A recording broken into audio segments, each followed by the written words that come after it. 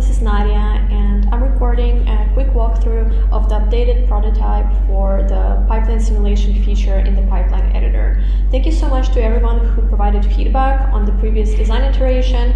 I took all of your feedback into consideration and made some updates to how it all works, and I'm going to demonstrate it here. So the lint tab is transformed into the validate tab.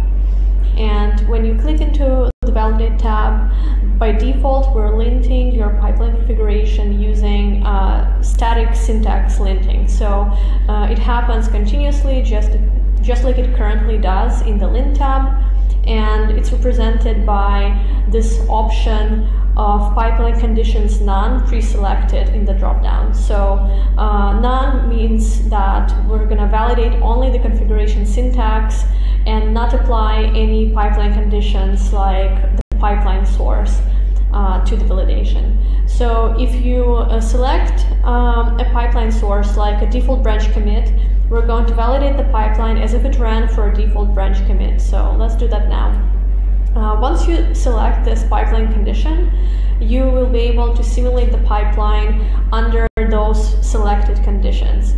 So in the future, when we have more options here, like different pipeline sources or perhaps variables, you will be able to select them here and then simulate pipeline with all of those conditions and inputs. For now, we will only have one option because this is the current functionality that we have in the pipeline simulation in the standalone C island.